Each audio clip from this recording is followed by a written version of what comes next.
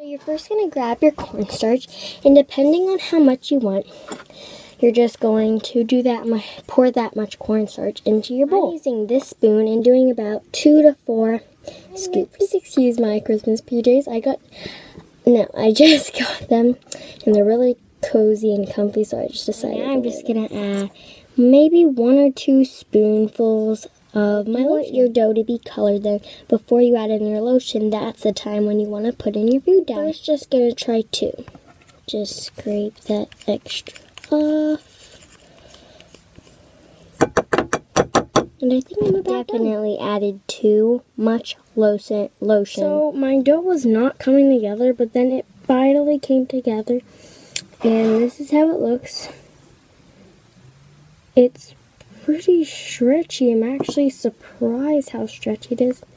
But now I have a big mess to clean up. But yeah. Anyway, please give this video a big thumbs up. Comment if you like this and you want to see more DIYs. Please subscribe. And yeah, see you next time. Bye.